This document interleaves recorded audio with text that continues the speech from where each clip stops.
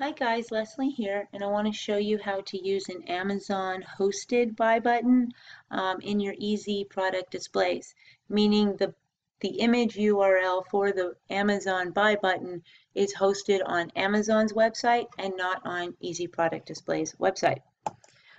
So here we are building a product display on Easy Product Displays, and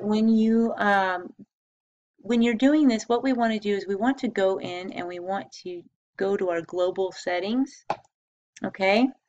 And what we want to do is go to the bottom here where it says button type. Right now I have it at none, but we want to set the button to a custom image button, okay? Custom image button.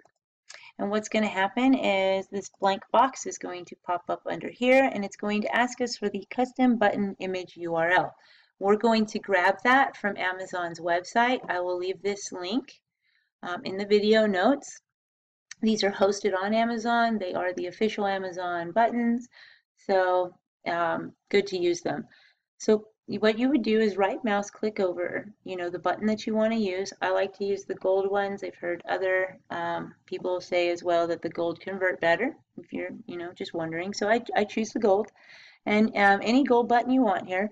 I like the long one. So you just right mouse click over it and you're going to copy the image address. Depending on the internet browser that you're using, it might say copy image link address or just something a slightly varied sentence like this, but you want the image URL.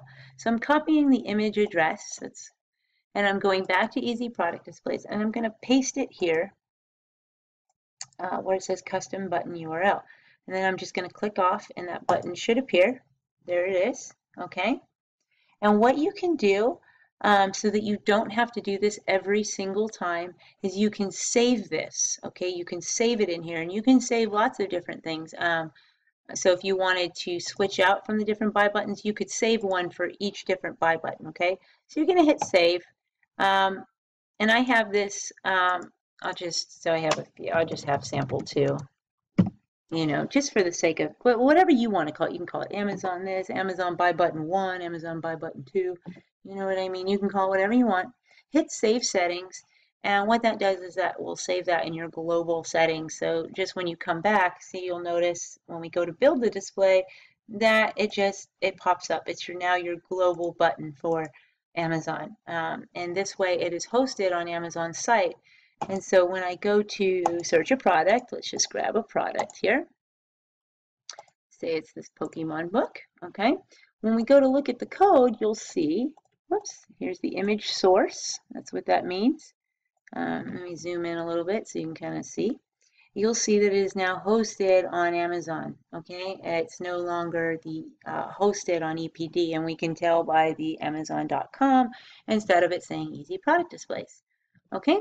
So that is how you use an Amazon hosted buy button in your Easy Product Displays, and you can use any one of these buttons right here, and I will leave a link to this in the video notes. And if you like this video, please hit like and subscribe. Thanks a lot.